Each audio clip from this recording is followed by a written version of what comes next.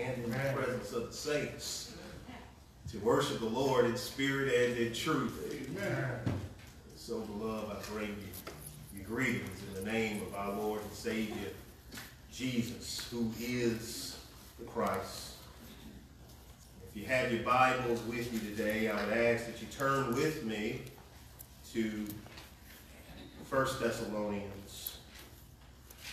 We're going to be looking at chapter 2. Chapter 2, verses 3 to 6. 1 Thessalonians chapter 2, verses 3 to 6. So everyone can signal that they have that by saying amen. I'm going to read from the NASB. I'll begin reading. This is what the Word of God says. For our exhortation does not come from error or impurity or by way of deceit, but just as we have been approved by God to be entrusted with the gospel, so we speak, not as pleasing men, but God who examines our hearts. Come on. For we never came with flattering speech, as you know, nor with a pretext for greed. God is witness.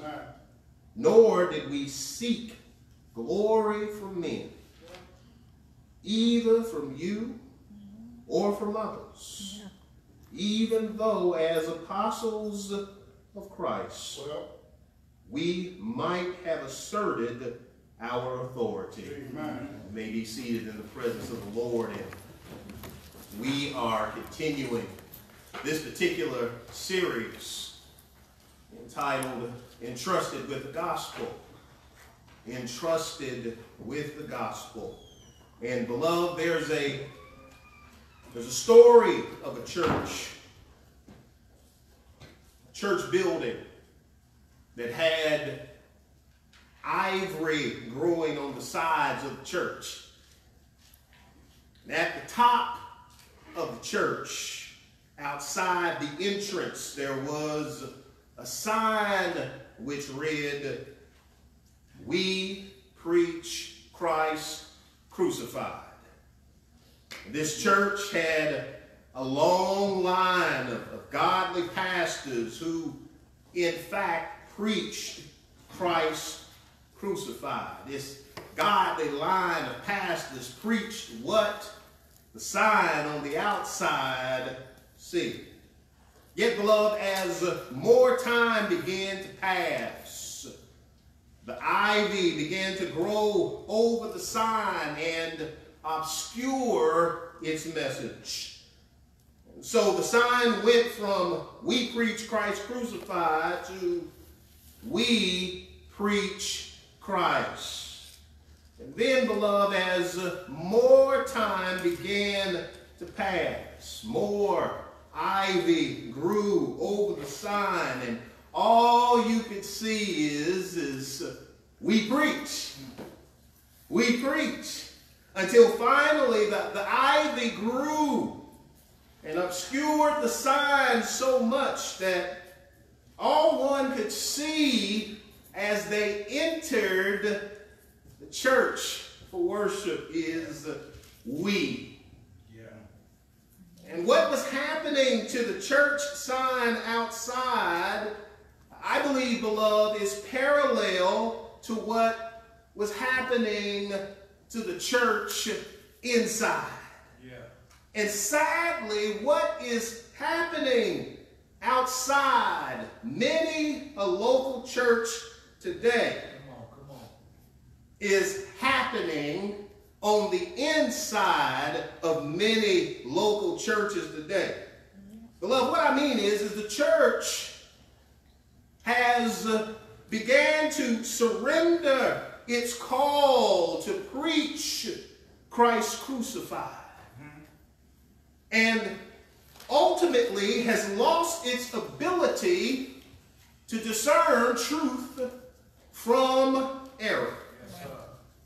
Beloved, I believe the church has lost sight of what God has entrusted her to be. Of what God has entrusted her to do.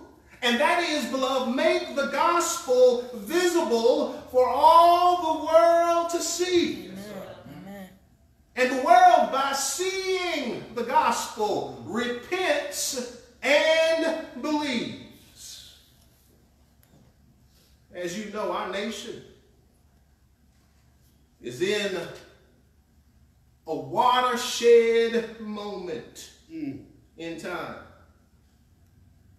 Either our nation is going to look the evils of oppression and injustice in the eye and defeat it, or our nation is going to be overcome with evil.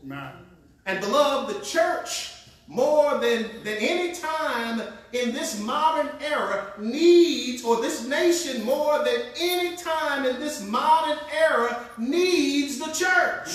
Come on, tell it. And so for the church to sit passively by and accept evil and injustice as the status quo makes her become complicit. Amen.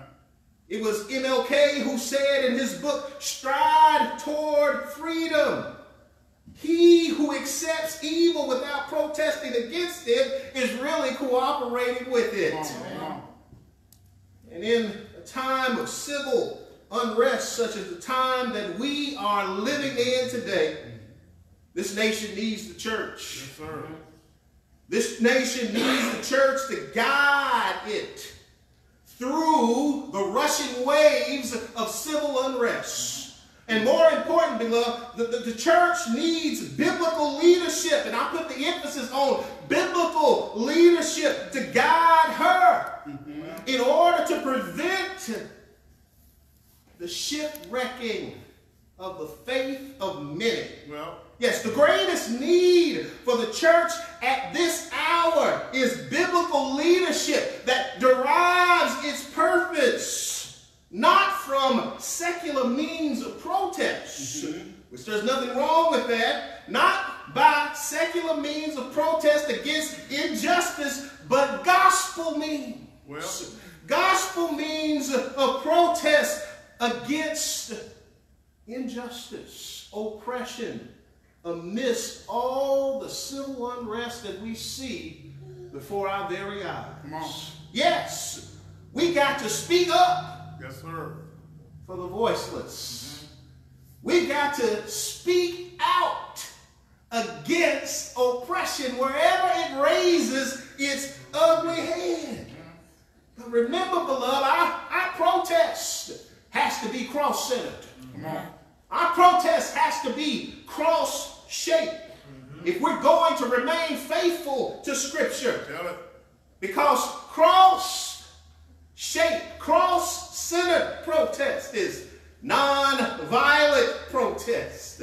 Cross-centered, cross-shaped protest is gospel-centered protest. And as followers of the Lord Jesus Christ, we must declare the only hope this world needs.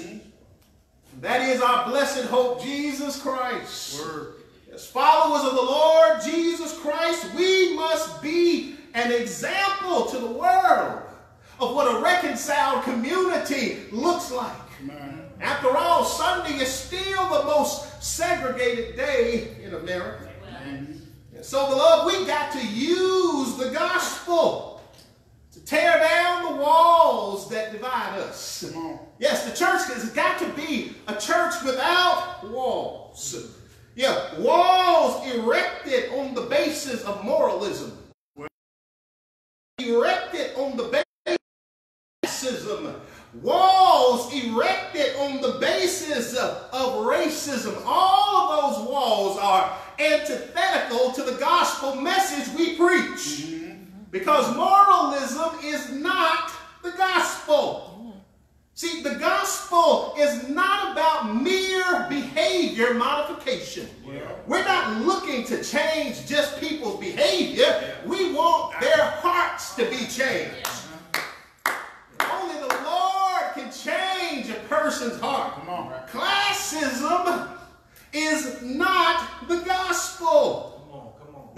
because we ought not to include or exclude people on the basis of how much they have or how much they don't have. Racism is not the gospel. Sadly, beloved, we have individuals who are taking the sacred name of Jesus upon their lips and saying they follow the Lord Jesus Christ. They become apologists for the Confederacy.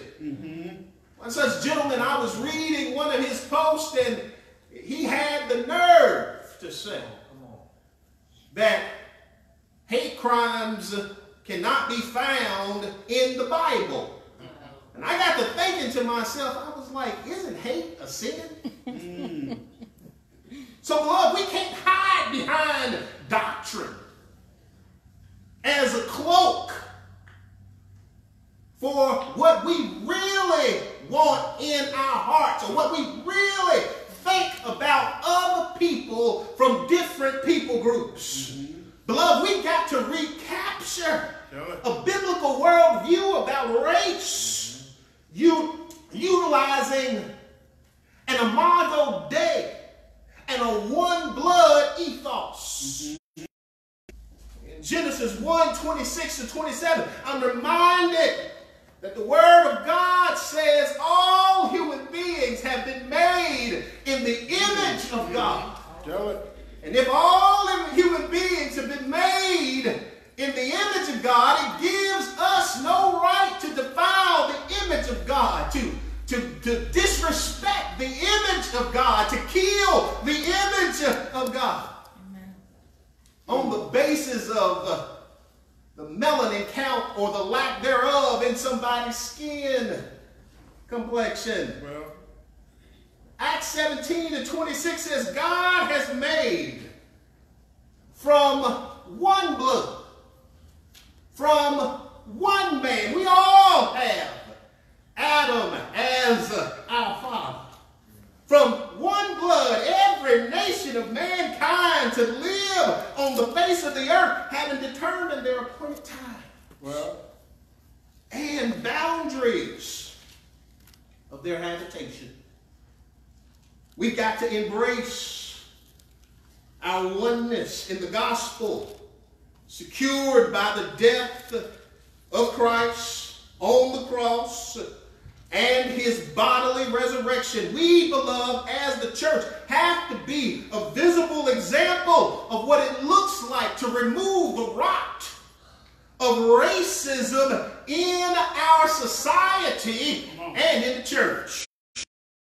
We got to show the world what Christ-centered, what a Christ-centered, reconciled community looks like. After all, it's we who have been entrusted with the gospel. And when we come to the text that is before us today, we see what happens when a church is guided by biblical leadership. Because when we encounter the church of the Thessalonians, we find them living faithfully in the face of opposition.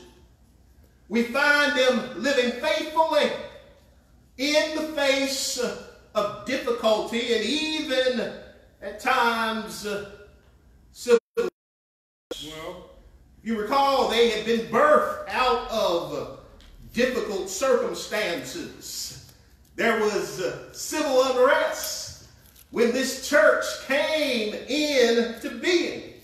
Because when Paul came to that town, he was his custom, and he went to the local synagogue and he preached the gospel. I'm going to say that again. When Paul came to town, he went to the local synagogue as it was his custom, and he preached the gospel. I'm going to say it again for the folk in the back who cannot hear. When Paul came to town, yes, sir, it was his custom to go to the local synagogue and preach the gospel. And after Paul preached the gospel, there were some individuals who got saved. After Paul preached the gospel, there was a mob that rose up against him. And they went looking for the Apostle Paul. They went trying to find the Apostle Paul. And when they couldn't find him, they went to a man's house by the name of Jason, looking for the Apostle Paul. And since Paul wasn't there, they drug Jason out and took him before the magistrates. And they told the magistrate, listen to this very clear, that they said that there's a group in town, there's a man in town who's preaching this message that Caesar is not king.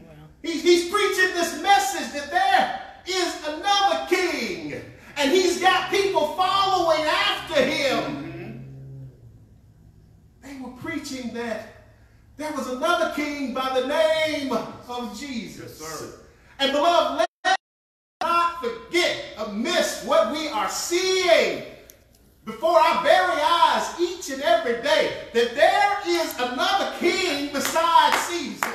And we have to preach another message that there is another king, and his name is Jesus. Come on.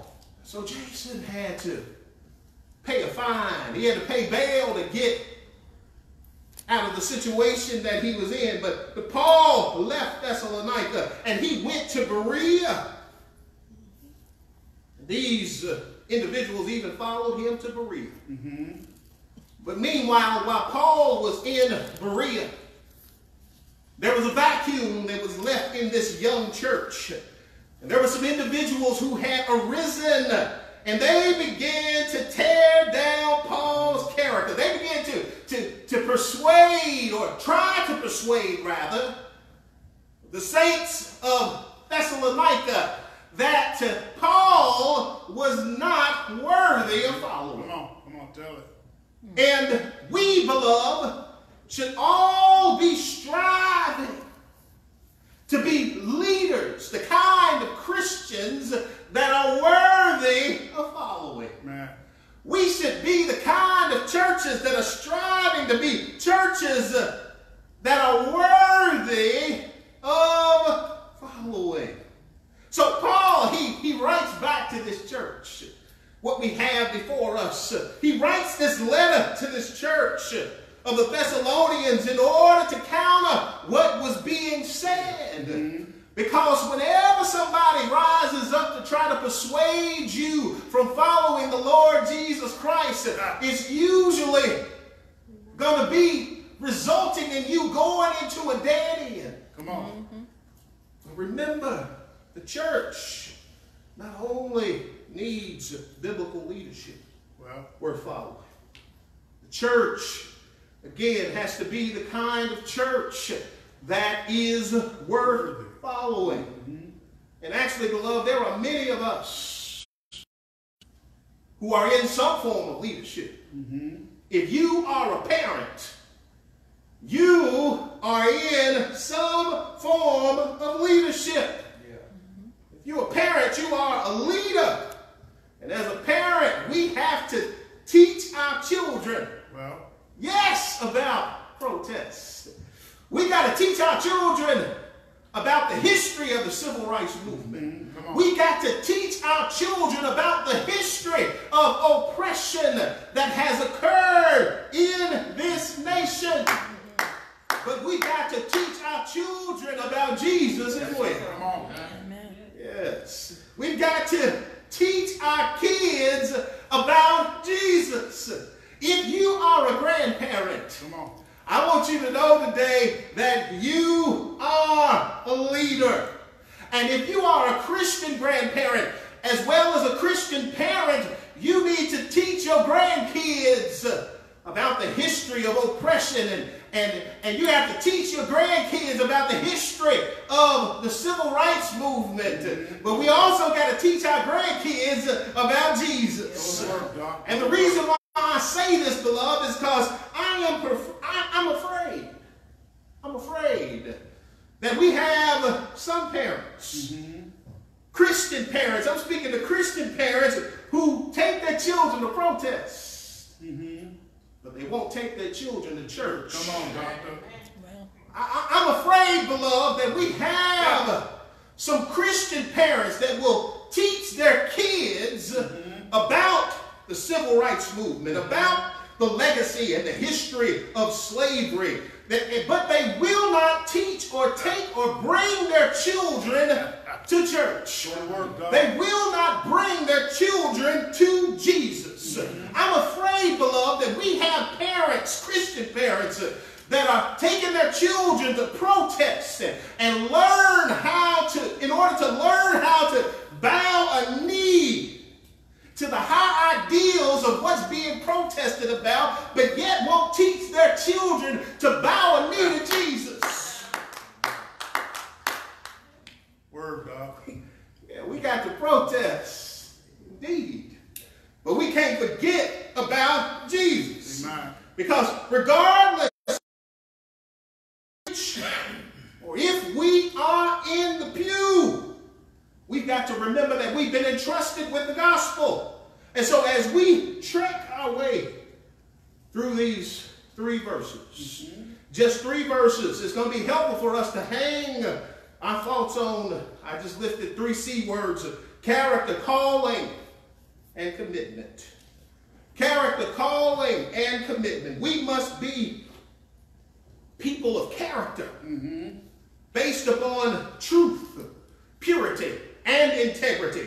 We must understand that our calling is from God, and we've got to be faithful to our calling, and we must be committed to the glory of God alone. We're not looking for photo ops. Teach, Doc. We're not looking to pose for the media so they can see us holding Bibles in our hands or being downtown protesting just so folk can see that we got some street cred. That's not what we're trying to do. We're doing this for the glory of God. Regarding our character, we've got to understand that character is who we are when nobody is looking. Amen. And character is who we are when everybody is looking. I like that, Doc. And Paul was a man of high character. And we know Paul was a man of high character based upon what he said in verse 3. Look closely with me. He said, for our exhortation does not come from error or impurity or by way of deceit. Do you see that? There are 4 words in there that I think that are worth underlining and highlighting for us. Exhortation, error, impurity, and deceit. See, encouragement, beloved, is the act of calling to one side, and we must passionately call people to salvation. We must passionately stand on the truth of God's word. We must call the world to repent and believe the gospel. But notice the text says error. And error means wandering away from the truth as found in Scripture. And beloved, we have many a preacher today that has abandoned the truth. Well, we have many a Christian today that has abandoned and wandered away from the truth. And if we're going to be people of character, we got to stay tight to the truth. If we're going to be people of character, we cannot teach error. well, Listen, telling the gospel is a passionate plea. It's not about giving speeches. If you can get up and stand before people and tell people speeches, even if you read Scripture, and your speech sounds the same way with or without Scripture. You don't really even need Scripture, because Scripture is just basically a prop for you to get up and tell people what you really want to tell them anyway. Come on. And if you can say what you say without using God's word, then what does that say about our preaching? We must be those who proclaim the truth. Well, Nothing but the truth that is found in Christ Jesus alone, because Jesus is the way, Jesus is the truth, Jesus is the life. come on. No one can come to the Father except by him. There's no other name under heaven given to men by which we must be saved, and that name is Jesus. And so Paul had character because he didn't teach error. He wasn't wandering away from the truth. Paul had character because he was not impure. Well, Look again at the word. The word there is impure. And impurity, it refers to uncleanliness, defilement that comes from an impure heart. And those who teach a false gospel, my God. never forget this. Those who teach a false gospel are always marked by impurity. Oh, yeah. Yeah, spiritual charlatans always have a trail of scandals following behind them because their hearts are impure. And if we want to be a church that's worth following, if we want to be a leader that is worth following, if we want to be a Christian who is worth following, then we can't have impure motives. Paul had character because he didn't teach error. Well, He wasn't running away from the truth. Paul had character because he was not impure. And Paul had character because he was a person of integrity. Notice in the text that the text says the word deceit. Deceit. And the opposite of deceit is integrity. Listen, Paul was not a wolf in sheep's clothing. well, We got plenty of wolves in pulpits. yeah. Paul wasn't trying to lure the church of the Thessalonians into another gospel. And neither should we, because the word picture of deceit is someone baiting a hook. Well, Those of you all who like to fish.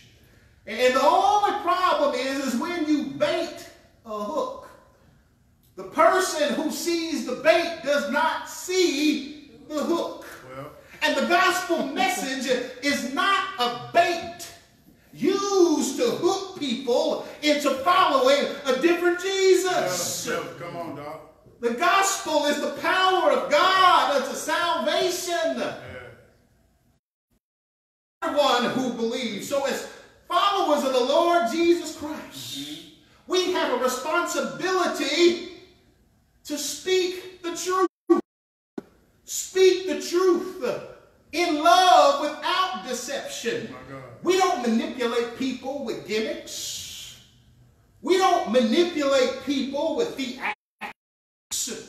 We're not trying to manipulate people by unbiblical tactics. After all, our calling is from God. But let's look again at the word of God in verse 4. Because when we look at verse 4, what we see is the word of God says, but just as we have been approved by God to be entrusted with the gospel, so we speak not as pleasing men, but God, who examines our hearts. Man. Paul was approved. And what that basically means is Paul had been tested. And after being tested, Paul had been entrusted. Come on. After being tested, After being entrusted, Paul was used as an instrument in the Redeemer's hands. Well, I'm reminded of my own ordination and calling. See, we in the old church, when you say you was called by God, folk would watch you. You go through a season of testing. My pastor, Pastor Lockridge, I remember it vividly when I went before him and I told him, I said, you know, Pastor, I believe the Lord has called me to ministry. Pastor Lockridge looked at me and smiled, and he said, you know what, I'm not going to get in the Lord's way. And he pulled out his calendar and put me on the schedule to preach. And then he went out and preached. And after he preached his message, he brought me up before the people and said, this man right here says he's been called by God.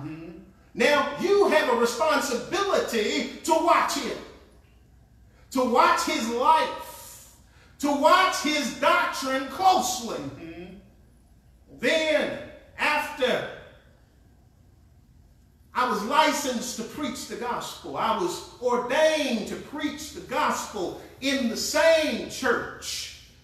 And there were godly men who put their necks on the line for me. Yes, they didn't just give me a certificate. You know, you can order a certificate online and pay a certain fee to become a minister.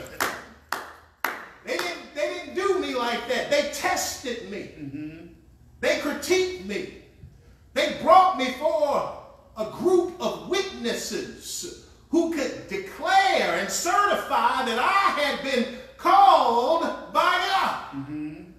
And what I'm trying to say today, beloved, is when I stand before you each week, I'm standing on the shoulders of men who had enough faith in God and believed enough in me that I was called to preach the gospel. They tested me. So every preacher must understand that when you have been tested, you have been entrusted with the gospel, and you cannot turn back from declaring what the gospel says. Woe unto me if I preach not the gospel. You can't put your hand to the gospel plow and then look back. Because ultimately, it's going to be God who's going to examine our hearts.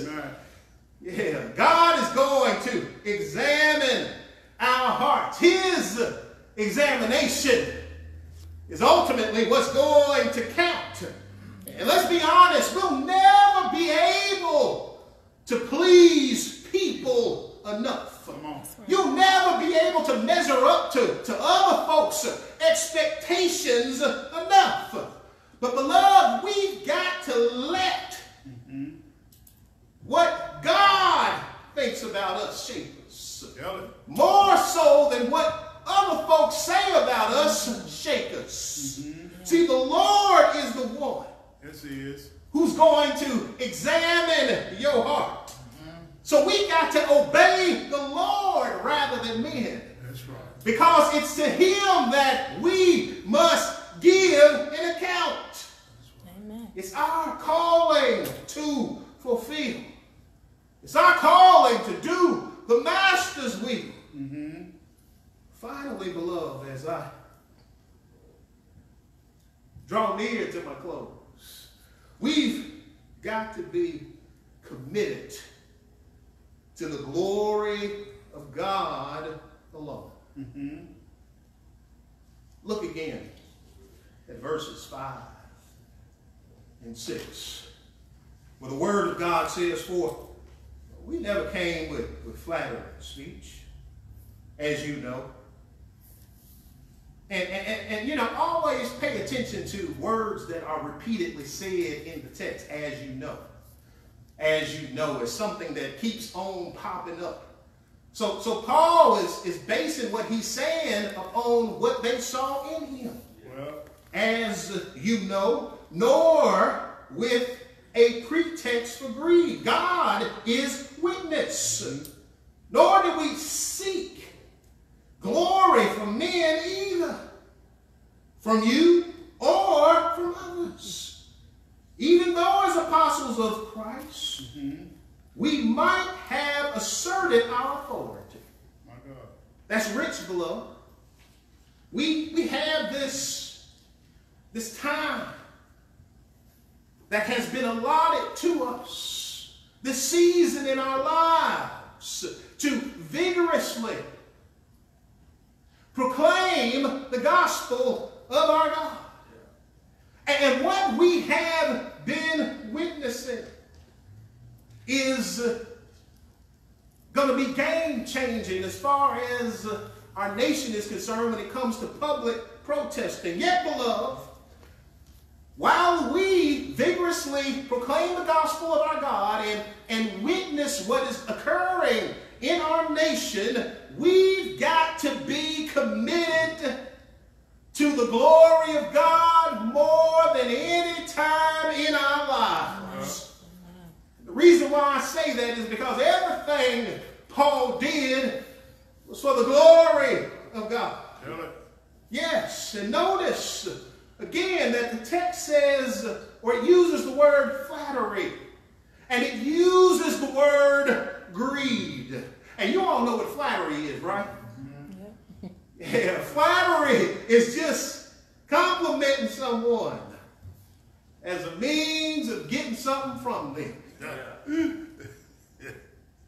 You tell them something nice because you want something from them. You got a motive behind it.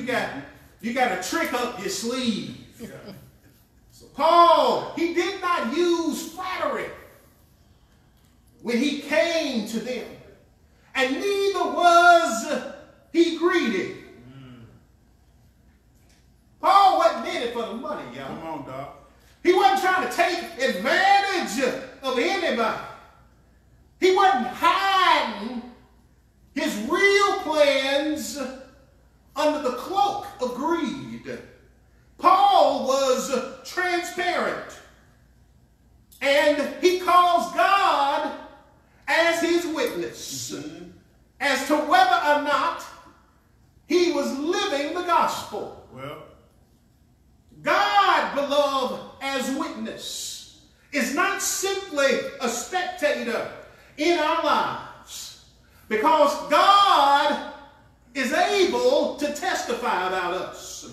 God as witness, he knows all. well, And he sees all, and he cannot lie. Yes, God as witness judges the thoughts and intentions of the heart, as well as the motives. And one day God is going to testify. tell it. Yes, he will. He's going to testify against us as to whether or not we were preoccupied with serving him or serving ourselves. My God. But notice again in the text that Paul was an apostle. He was a real deal apostle. We got a lot of folks walking around today calling themselves apostle so-and-so, and apostle this and apostle that. But they're not real deal apostles. Paul was a real deal apostle called on the road to Damascus. Jesus himself appointed the apostle Paul as an apostle, as a messenger for him. And as an apostle, he didn't abuse his authority. Beloved, when we are in churches where authority is being abused, it creates a toxic environment. Tell it.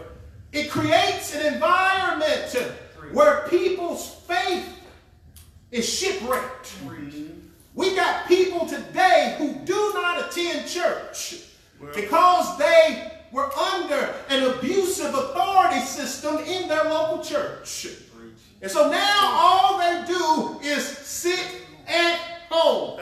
Go to work, Doc. So, beloved, we should not have an abusive and toxic atmosphere here. Amen. Because we want folk to feel as though when they come up in here, they're encountering a people who are pure, a people who are not greedy, a people who don't have an ulterior motive except to love them. So as verse 6 says, he was not seeking the glory of men, which he kind of unpacked in verse 4 already. But I want to emphasize this point, because if we're going to follow Jesus, and if we're going to follow him faithfully, then you can't be following Jesus and expecting a pat on the back from those who are in the world as well. You can't straddle the fence when it comes to following Jesus. Either you're going to serve him or not. Whose side are you on? That's right. You need to choose this day whom you going to serve. If you're going to serve the gods of this world, then go serve them. But if you're going to serve Jesus, you need to serve him. Yes, sir. When you serve him, Word, Doc. you got to understand that you're not serving him so that you can get the glory. We don't serve Jesus so that we can get the glory. Oh yeah, the world has some glory for you. The world has some earthly glory for you. But the earthly glory has no eternal value. There are men, women, boys, and girls today that are getting a lot of earthly glory. CNN is in their face. Fox is in their face. CBS is in their face. NBC is in their face. They getting all the glory. They getting money. They getting paid. But all of that is going to burn up in the presence of God's glory. Beloved, earthly glory has no eternal value, but eternal glory is what we're after. We've been called to an eternal glory, and we've got to be committed to doing everything we do, whether it's protesting or whether it's at home or whether it's at work. We've got to be doing everything for the glory of God. My God. The Westminster Shorter Catechism says it this way. It asks the question, what is the chief end of man? And then it answers the question by saying the chief end of man is to glorify God forever. What this answer reveals, beloved, is our purpose in life. Folk running around trying to find their purpose. Your purpose in life is to glorify God with your life. My God. The Bible says it this way: whether you eat, drink, or whatsoever you do, do it all to the glory of God. And what I'm trying to say is we cannot escape the fact that we've been called to give God glory. Tell it. Oh yeah, we've been saved for his glory. We've been redeemed for his glory. And we ought to live our lives for his glory, because all the glory belongs to God, and God deserves all the glory, and he will not share his glory with another. Amen. If I can make it plain for you, every breath that you take is for the glory of God. Tell it. Every step that you take is for the glory of God. Every time you wake up in the morning, it's for the glory of God. If you're here today, and you've got a reasonable portion of health and strength, don't you know it's for the glory of God? If you're saved today, don't you know you're moving from glory to glory? Come on. Because God's glory is in a class all by itself. Yes, sir. There's nothing that is comparable to God's glory, because his glory began in eternity and is going to end in eternity. Yes, his glory was seen in Christ Jesus, who is the hope of glory. Oh, yes, it was.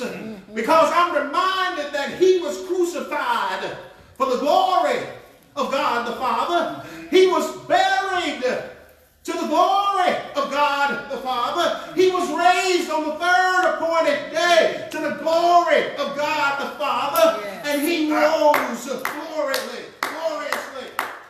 He ascended Yes, sir. gloriously. And don't you all know that one day he's going to return gloriously? Yes, he And is. his glory is going to continue Yes. even when he returns, because he's the King of glory.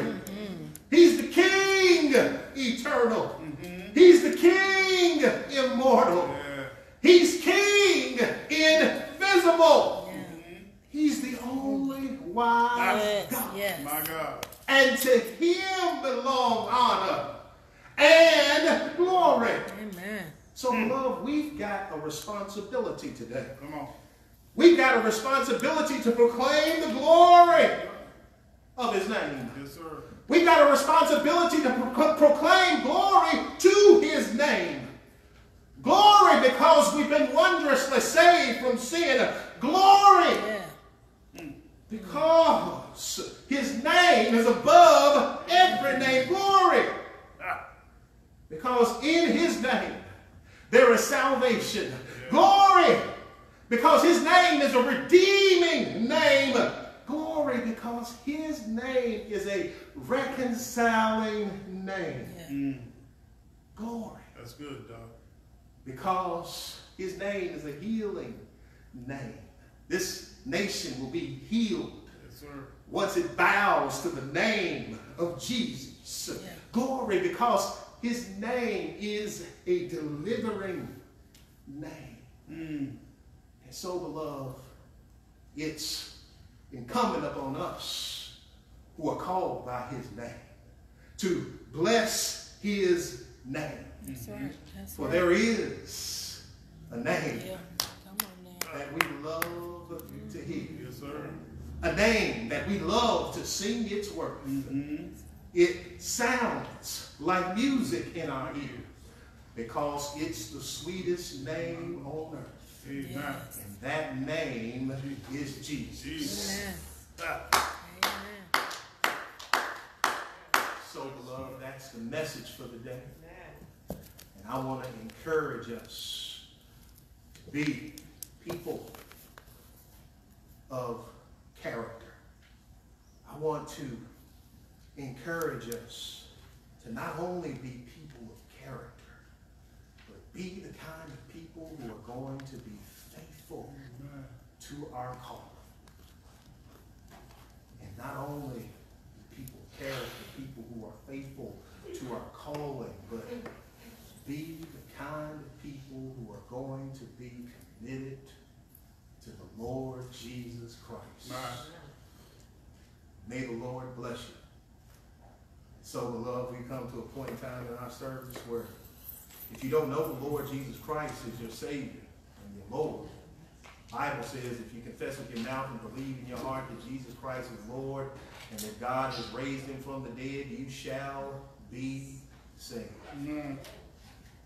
So if you're willing to confess him as Savior and Lord, God will save you. There's no secret what God can do.